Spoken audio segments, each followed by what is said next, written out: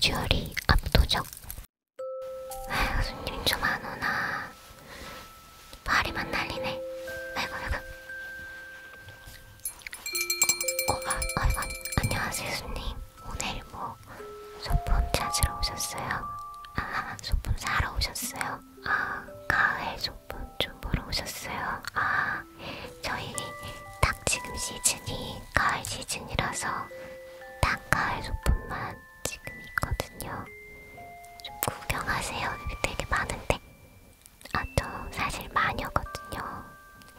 네, 마녀인데 맨날 요술봉 같은 거 팔았는데 아무도 사러 안 오시더라고요. 뭐 사실 사러 오신 적 있으시기도 한데 마법이 안 부려진다고, 전혀 쓸데가 없다고 환불하러 오시는 분들도 많으셔가지고 제가 이렇게 소품 가게로 변경을 하게 됐어요. 네, 업종 변경. 이거 소리 좋죠? 아, 소리 좋은 거 찾으시는 건가 보다. 얘가 지금 얘네들은 단품이잖아요, 하나씩. 근데 얘는 세트로 묶여 있어요. 요거 마이크 요정도 들리게 한번 해드릴게요. 네, 이제 여기 보시면은 얘는 세트로 있어서 이렇게 밀집으로 만들어진 바구니도 있고요. 일단 여기는 눈 닦아줘. 나무예요, 나무가 또 친환경인 거 아시잖아요, 그쵸? 요런 거 나무로 되어 있고, 여기 또 보면 얘를 고정시키는 것도 나무고요. 소리 들리시죠? 얘 뭐야, 이거 뭐 밭 가는 거 있잖아요. 이름이 또 생각이 제가 잠깐 긴장하고 그래가지고 머리가 좀 깜빡깜빡할 때가 있거든요. 이해해주세요. 요걸로 네, 그거 있고요. 또 여기 얘가 입고 있는 의상이 약간 수박 모양으로 수박 껍질 모양으로 되긴 했는데 무직보예요. 이렇게 무직보로 되어 있고, 요거랑 같은 그 재료로 모자를 만들었어요. 모자도 무직보예요. 근데 얘 머리카락이 네, 제 머리가 좀 개털인데 얘 머리도 상당히 개털이죠. 어쩔 수가 없는 게, 이게 진짜 사람 머리카락이나 뭐 인조 머리카락으로 얘를 꾸미면 이 귀여운 맛이 좀 떨어져요. 그래서 어쩔 수 없었어요. 그래서 좀 바삭거리죠.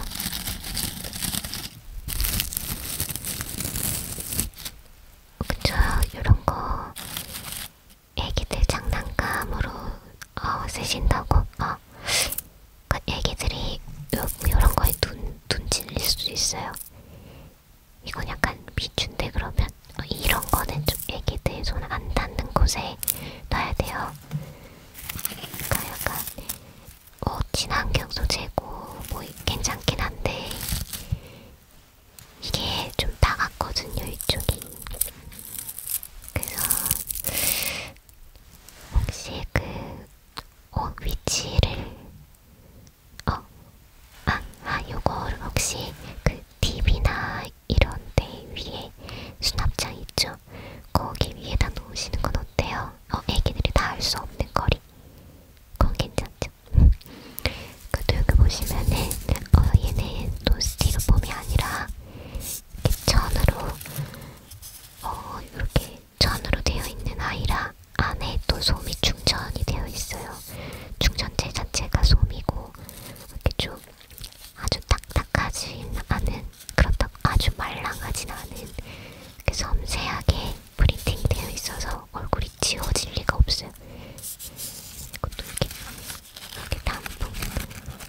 네, 여기 단풍들에다가 옷 입혀놓듯이 옷 입혀놔가지고 예쁘죠?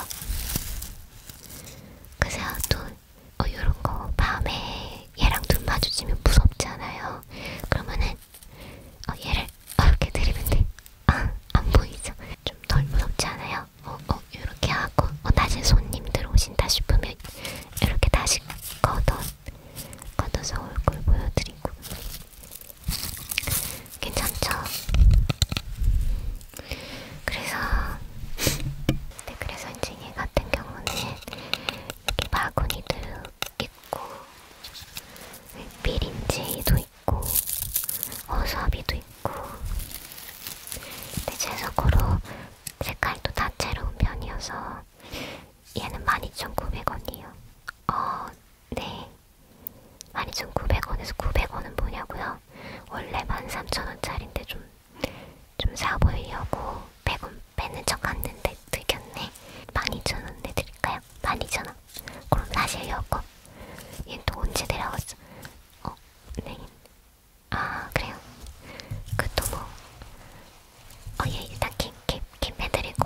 우리 손님도 어떤 거?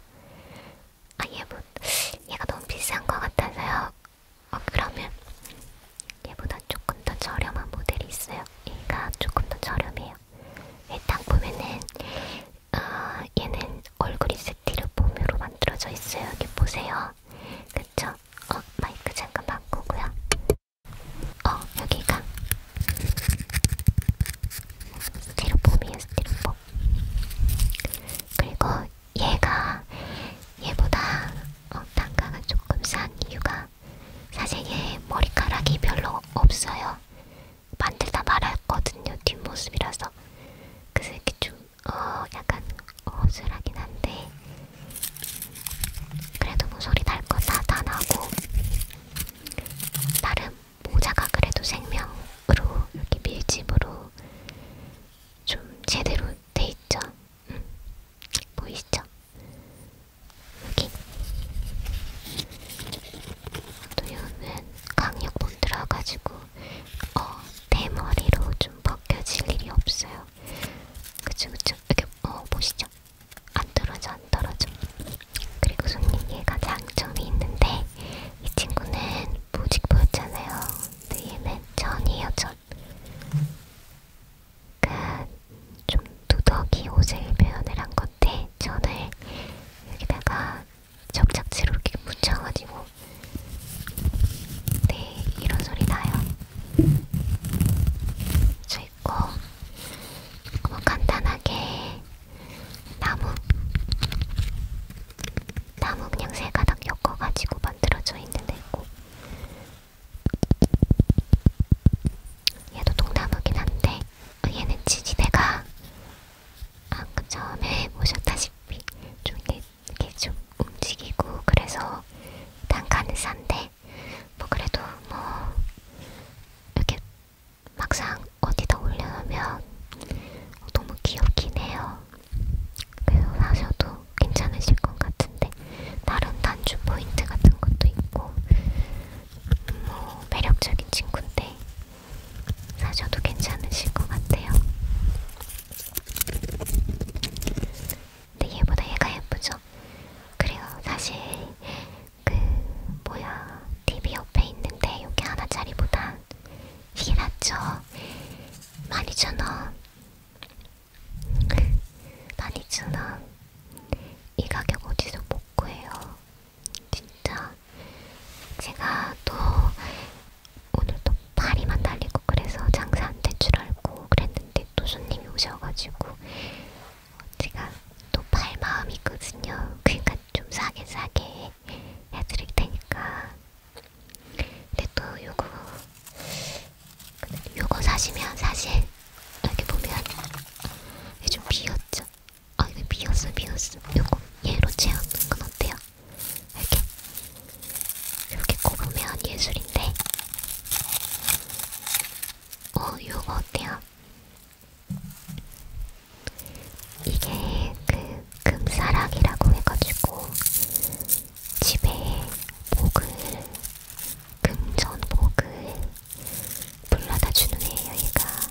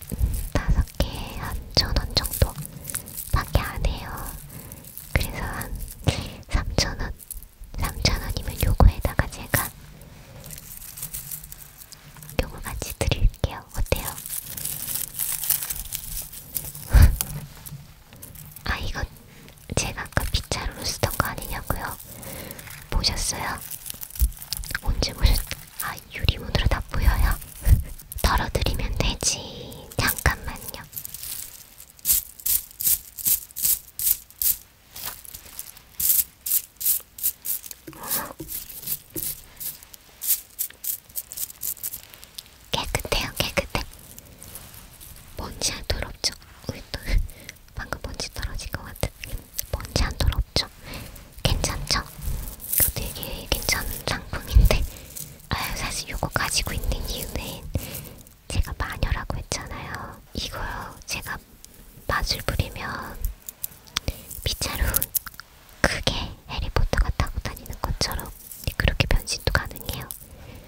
그래서 제가 요거는 100개 정도 모아놓고 있는데, 만약에 손님께서 나중에 뭐 마법을 쓰실 수 있는 그런,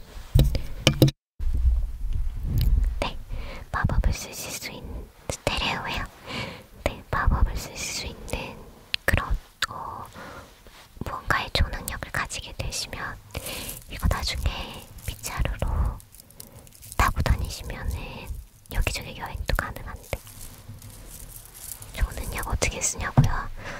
초능력은 배워야죠. 책으로 배워야지. 쓸데없는 소리 그만할게요. 그리고 뭐 마법 하는 거 궁금하시면 제가 저기 물약도 되게 많은데 물약 같은 걸로 제조해서 초능력 좀 드릴까요? 제가 가진 초능력이 또 여러 개 있는데 순간이동 가능한 초능력이 있고요. 그리고 하루 동안 미니어처로 변신 가능한 그런 초능력도 있어요. 되게 많죠? 별로 안 많아요. 이거 마녀의 자존심을 건드리시는데.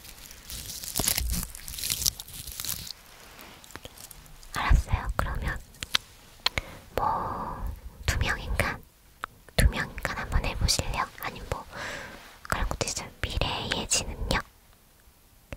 그쵸. 로또 번호 같은 거 미리 알 수가 있죠.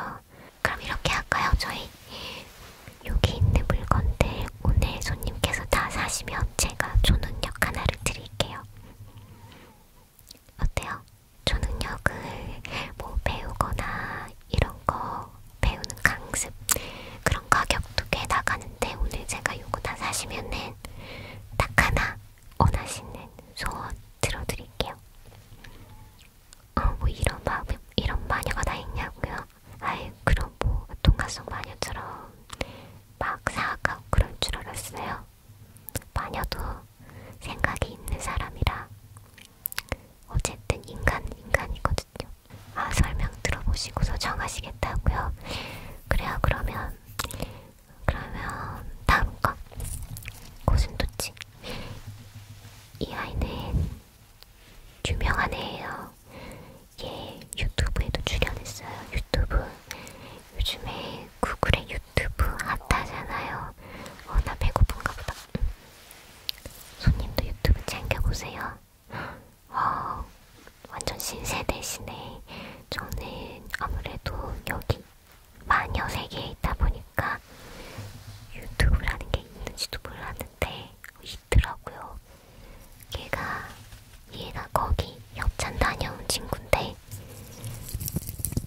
이거는 솔방울로 만들어져가지고 얘가 되게 까끌까끌한데 귀여운 맛이 있어서. 근데 이것도 애기가 있다고 하지 않았어요? 그러면 조금 그렇다. 얘도 뾰족하네. 안 뾰족한 거 없나 봐. 얘도 뾰족한데.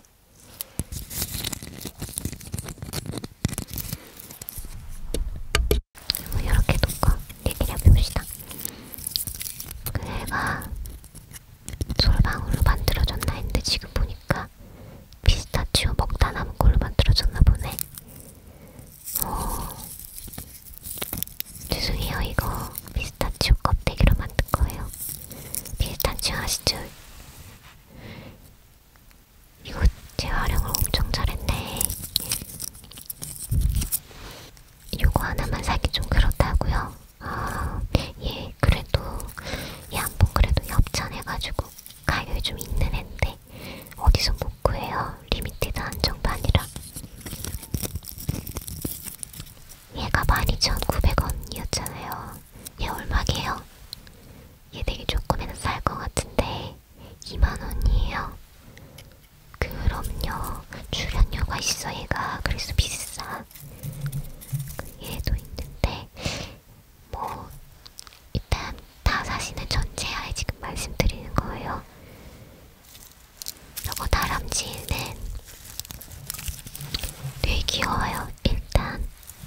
비주얼이 압도적. 크기는 한 손에 들어오는 크기. 이렇게. 세상에 이렇게 귀여울 수가 있나? 너무 귀엽지 않아요? 되게 귀여운 게 또 소리도 좋아요.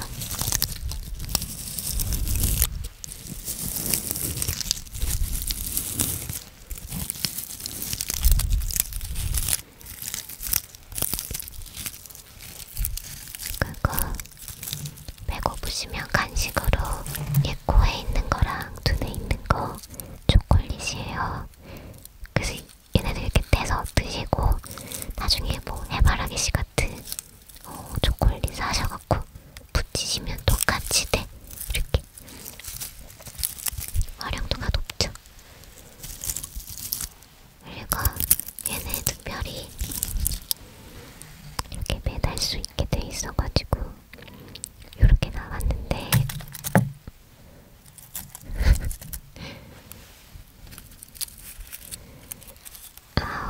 보통 이런 거 휴대폰이나 뭐 자켓 이런 걸로 사용하셔도 되는데 얘가 좀 대신 따가워서 손에 찔리시는 건 감수하셔야 될 것 같은데 그래도 사실 거면 사셔도 나 무슨 소리 하는 거야. 지금 다 사시기로 하셨죠? 당연히 사셔야겠네. 근데 얘는 따가우니까 어디다 장식품으로 밖에 사용을 못할 것 같아서 8,000원만 받을게요. 8,000원. 자, 그리고 요거 나무예요. 나무.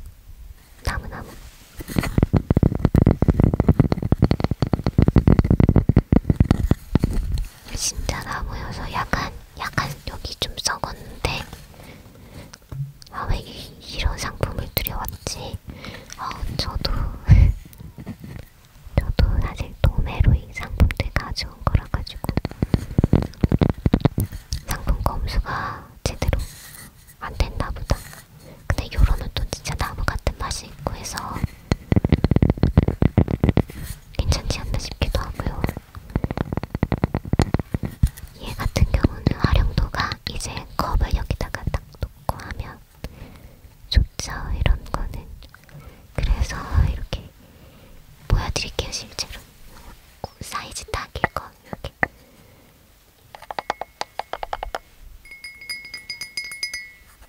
사이즈 완전 딱이죠.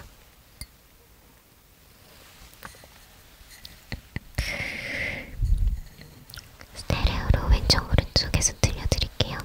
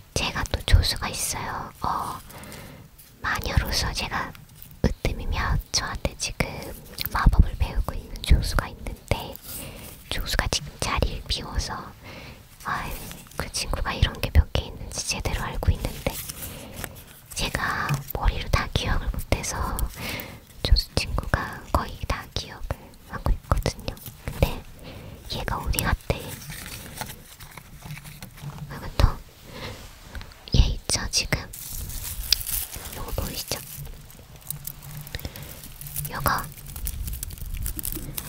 이게 울타리거든요. 요것도 되게 더럽죠.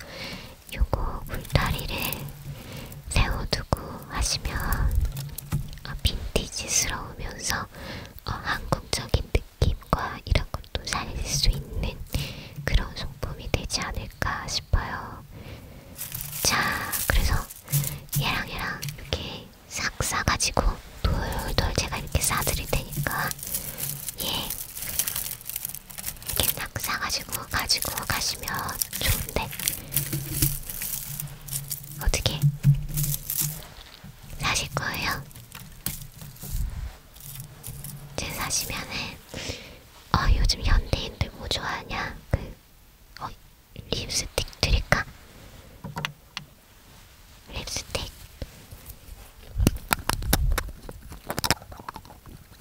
립스틱도 또 드릴게요. 요거 립컬러야. 립컬러 그 색깔 괜찮은데? 예쁜 주황색 요거 괜찮고 내가 요거 하나 드릴게. 요건 드리고 그리고 또 뭐 드릴까? 뭐 좋아하세요? 요거 바를 수 있는 립브러쉬 만져 요거 이런 거 말하는 거죠? 이런 거 요것도 드릴게. 지금 일단 앞에서 얘네 싹 다 사가셔가지고 셀가루 한 그래요. 내가 봐줬다. 딱 2만원 어때요? 2만원 완전 싸죠? 제가 아까 초능력도 드린다고 했잖아요. 어때요? 이게 다 해가지고 2만원에 얘도 드리고 얘네 다 가지고 가시고 손님 가지고 싶으신 거 이렇게 다 사드릴게. 이렇게 다람쥐도 나무도 얘는 창고에서 꺼내드릴게. 이렇게 이거 다 파면 장사 뭐 할 거냐고요? 오늘 집에 들어가야지. 나도 집에 들어가야 되지 않겠어요? 얘랑 이렇게 하시고 뭐 또 필요한 거 있어요? 네, 또 가진 거 많어. 파운데이션 드려요. 파운데이션 있지. 파운데이션 요거 줄게요. 이거 사이즈랜다. 이거 그 호수가 21호 11호고 내부는 이렇게 생겼고 보여줄게요. 이렇게 이렇게 보여요? 마음에 들어요? 요거 줄게요. 이렇게 많이 주는 가게가 없지. 어디 소품 가게 가시면 요즘에 이렇게 주는 가게 없어요. 내가 이렇게 다 준다고 할 때 가져가.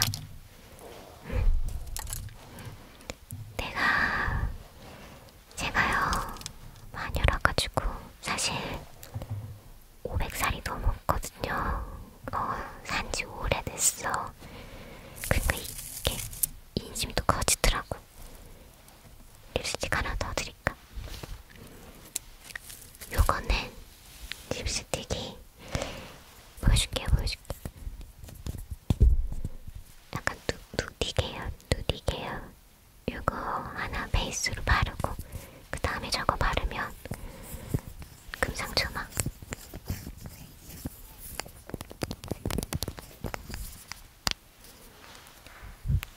이렇게 가져가고 내가 다 싸드릴 테니까 얘는 내 따로 쇼핑백에다가 넣어드릴게.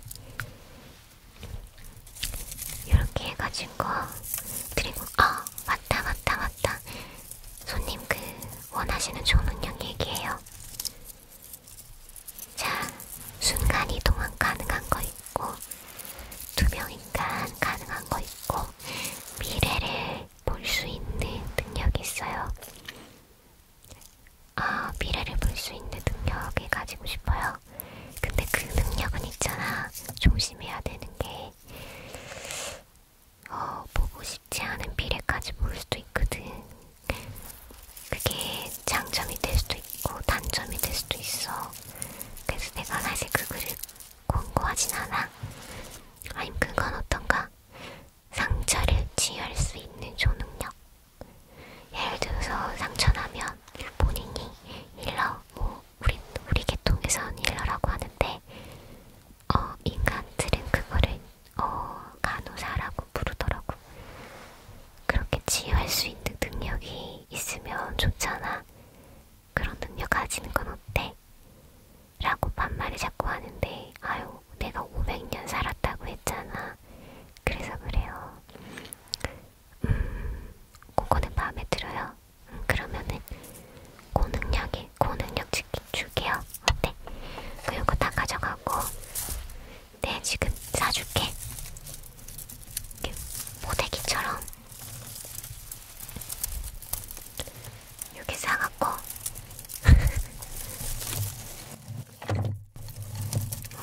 이렇게 사서 얘랑 같이 드릴게.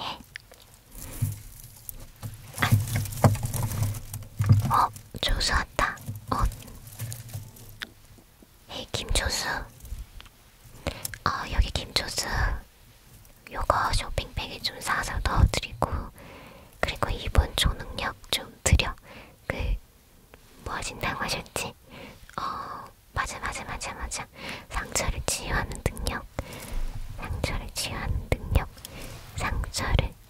능력을 이분에게 심어주고 모든 사람이 아프지 않게 건강하게 살 수 있는 능력을 드리도록 해.